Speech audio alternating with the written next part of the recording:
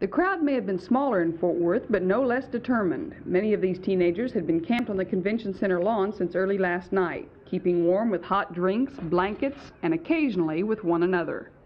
Some small bonfires were started this morning, but the fire department quickly doused that warming idea. But the problem of the cold was nothing compared to the problem of suffocation when the ticket windows opened. The crowd pushed so tightly toward the windows that breathing was a commodity. Oh, it's hell. But anyways, we just went through it, and look, can you tell?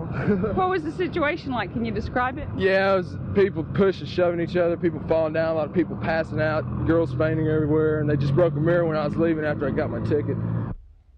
The air was so tight near the windows, in fact, that once someone bought tickets, they simply had the crowd lift them out rather than try to make it back through.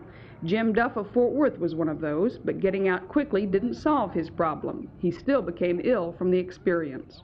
Several fans said they wished the police had done something about organizing the crowd to keep people from being hurt, but several officers were overheard saying it's not their problem.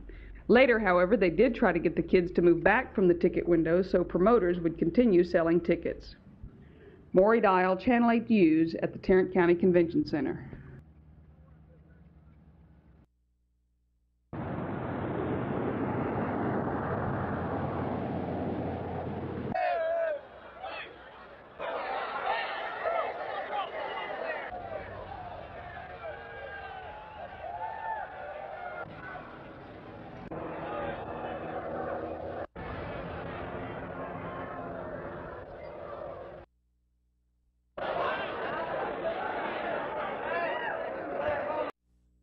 It's just that there's an awful lot of them out here, and they all want to be sure they get a ticket, and some have been in here most of the night or, for several hours, and they're cold, and they're uncomfortable, and there's a whole lot of them trying to get in a small place. They're really pretty well behaved, the majority of them.